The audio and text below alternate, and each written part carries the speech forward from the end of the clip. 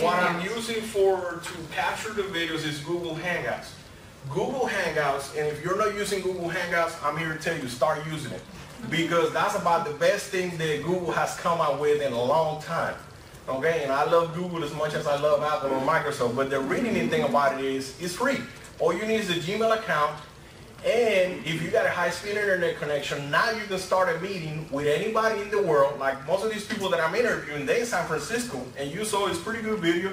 I mean, I don't have, you know, like a T1 or nothing. I do have 50 megabytes coming in my house, but other than that, it's just a regular internet connection and a webcam. And the guy from Class Connect, you saw it, he was on a wireless, on his MacBook Air, outside of the office, you know, with all them trees behind him. So he was having a good time. Just an aside, what do you think about Google putting in high speed in our area, in Kansas City? Oh, I love it. They need to come to Manhattan, Kansas.